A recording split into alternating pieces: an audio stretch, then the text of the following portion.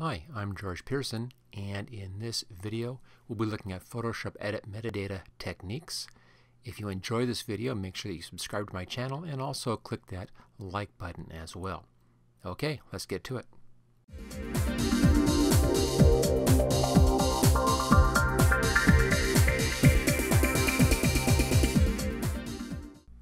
I have this photograph opened up here inside of Photoshop Elements 15, and right now we're in the editor, as you can see, and we'll look at how you can edit the metadata, which is additional information about the picture that's stored with the image, right here inside of the editor. Now if you're using the organizer for doing this kind of work, the organizer will save some information into the metadata. For instance, if you add keywords over there or tags, those are all saved in the keyword section of the metadata. But you can actually do more editing of it here in the editor than you can over in the organizer, interestingly enough. Okay, let's take a look at that and I'll show you where you can find this. Go up here to File and come down to File Info right there. And there it is. Notice at the top there is the name of the file. I'm just going to close this just for 1 second here. I'll come back to that in a second. I'm just going to put the bird over here. There we go. So we're not cutting his head off. He'll look a bit better on our picture. There we go. That looks better. Okay, so the top line up here is basic, and it gives you just some basic information in here about the image that you're working with. Now, I previously showed a video or made a video that shows how to put a logo onto an image or a watermark onto an image. You could do a copyright onto your image that way. That is a visual mark on your image, but it isn't the last thing you need to do if you want to copyright your images. The other thing that's important to do down here is a copyright notice inside of the metadata right down here. This one's easy to do. Where it says copyright status, let's just change this to copyrighted. Put your notice in here. I'm going to backspace up. Now what this should say is copyright, like that, the date, and your name. Now this has to be in this sequence for it to be legal, and it has to be a person's name. It can't be a company name unless the company is a corporation. Corporations can own copyrights, but other kinds of companies cannot. So it has to be in your name. You also can add in more information down here if you want to, just like that.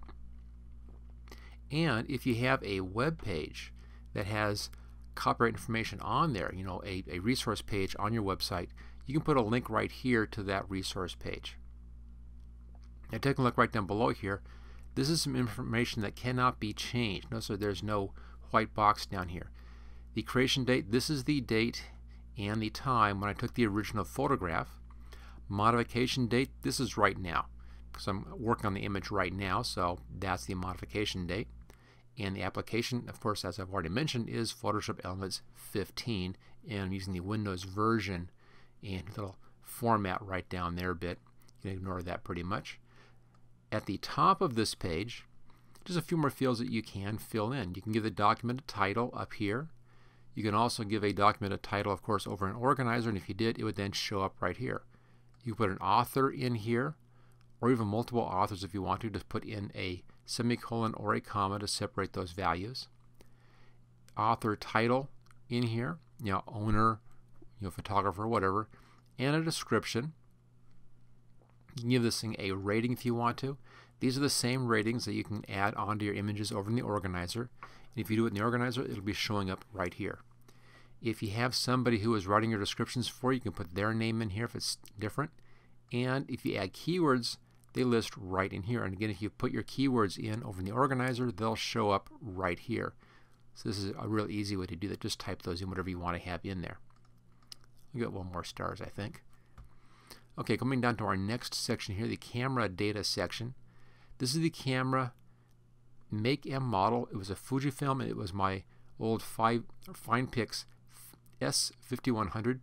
Great little camera, easy to carry around, and took very good pictures for the kind of stuff that I use here. You know, the online stuff is great for that. Focal length, there's the shutter speed information, image size information, the resolution that I was shooting at right there, and of course the flash didn't fire. Obviously it's a bright image and didn't need a flash, so no flash required on that one. Again, notice how all this information, this is all factual information about how the picture was actually taken, so there's no way for me to edit that information, and there's really no reason why you'd want to. Coming on down here, we get into some additional information. This is used for additional purposes. Origin down here, let's say you are using your image and selling your image, selling your picture to a magazine or a newspaper or some other image destination where they wanted some additional information, such as when was the picture taken. There's the date created. Now I can actually change the date created information up here. It's grabbing that from the first page up here and creation date right down there, so it automatically fills that for you, but you can change it if you want to. City, state, province, and country, I can put that information in if I wanted to in here. This happens to have been in San Diego, California. Credit line, who took the photography, who was the photographer for the picture, the source. If you have a headline for your image right down here, instructions on how it can be used or should be used, transmission references, also urgency levels in here. If it's a news item, you may want to have an urgency level in there. That would depend upon who you're working with. And then we have some additional information down here that can be used for, again, for adding in additional information if you're going to be selling this or it's going to be used by a news service. They'll want some of this stuff in here. There's a lot of stuff. The creator, who is it that did this, the job title, address, all your contact information in here for the creator, including website or websites. And then information about the image. Notice how it has pre-filled in the information for when it was first created, but you can change that. You can give it an intellectual genre if you want to in here. If you have a scene code, you can find out more about scene codes. There's a little website right there.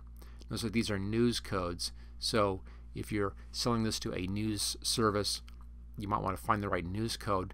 The more information you can add in here, the easier it will be for them to use your images, so it's not a bad thing to do. And then scrolling on down, here's your headline, description, keywords again. IPTC subject code. More information right down here, again on that news codes. Description writer, IPTC status, credit line source. Notice how it has copied the copyright notice down here from the basic page right there. Copy that information and pre-filled that at the bottom of this page for us. There we go. And if you have rights usage terms, you can put those in down here. I stuck those with the copyright, but I could actually have put those down here instead. Better place for it, and you can add in a lot more. Notice that there are scroll bars on the right hand side here. You can put a lot of information inside of these fields. It will scroll down if you're adding in more than will fit in that small box. And some additional stuff in here. Extension, again, you can look for more standards up here at this website to find out more about this. If there's a person, who is that person in there? Name of featured organization, code of featured organization, the event that it was in. If there are models in your image, model information, model age. So if you hired somebody to be in your picture, was there a minor model age disclosure in here? Were they a minor? Did you get a model release from them? Add that in here. What was the model release identifier? So a lot of information you can add in here which will be very useful for people that you are selling the image to. And again, all this stuff is stored with the actual image. So it's right there. They can take a look at this, open the image up, they can take a look at the metadata, and it's right there for them. Okay, GPS data. Now my old FinePix camera didn't have any GPS attached to it. Newer cameras do. So this would be pre-filled automatically by a camera that happens to have GPS data. For instance, your smartphones would have all this stuff filled in automatically. More modern cameras will have all this stuff filled in automatically. If you're working with a video and there's going to be some audio to it, you can add in here audio data for your information. A lot of stuff in here about that as well, as you can see. Video data, if you're taking video, this would be pre-filled if it was a video recording. Frame rate, so forth, all kind of pre-filled in here. And again, you can put in here more information about that.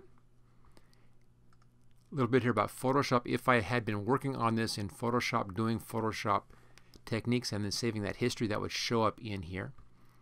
The DICOM down here, this is specific to the medical industry. So if this was a medical picture, if it was an x-ray, something along those lines, we'd have a patient name up here, patient ID, date of birth of the patient, patient sex, study ID, referring physician. So a lot of stuff in here that is specific to hospitals and the medical industry. So if it's a medical image, you can add some of this information in here as well. You'd probably be required to do that. Finally, the raw data. This doesn't mean data about a raw photograph, the raw format. This is the data in raw XML format. So this is all XML data, and it's actually stored as XML with your actual image. And it's all in here. Everything that's in the rest of these up here, you can find all of that in this raw data format. Now this can be copied out. Just select it and you can copy that out, and then this could be used in another program that could grab this, put it into a database, whatever. It's all accessible right there depending on how the image is going to be used. So there you go. That's how you can edit your metadata in here for your images. And again, for most of us, there's just a few that really matter and you should take care of and set those up. One is your copyright status right there. If it's copyrighted or public domain, it'll be one of those two choices. Your copyright notice, and that should be in this format, copyright, the year, and your name. Unless it's a corporation, then the corporation's name in here. If you have a web page about your copyright information, put that link right down there. And you can give it a title up here and put your author name right down there. Fill in anything else that you want to fill in they might find interesting or useful, but this is the important stuff right here. I'm going to show you where you'll find this all again. I'll choose OK on that. It will then save that into the picture. Back up here to File, to File Info, and there we go right there. Now on Template down here, this allows you to import an existing template or export this as a template. You can then import that again. So if you have things that you always do over and over again, if your copyright notice always stays the same and some of this stuff is always filled in the same, you may want to export that as a template, and then on your other pictures just import that template. Will pre-fill those fields in for you. Preferences, not a whole lot here. You can show an error log. If you want to see if there's a problem in here, you can go ahead and show that, but that's really all that preferences is about. But there we go. Now any good graphics program can open up the metadata from your image. This isn't limited to just Photoshop Elements. This will work in Photoshop, and it will work in any other good image editing program can access this metadata. Okay, there you go. So that's how you can edit metadata here on your images right inside of the Photoshop Elements editor. Thank you for watching my video. I hope you found it useful. If you like this video, click on the like button below to let others know. You can click the subscribe button so you don't miss any of my videos in the future. I'm frequently uploading new training videos. Don't forget to check out my website at howtogurus.com.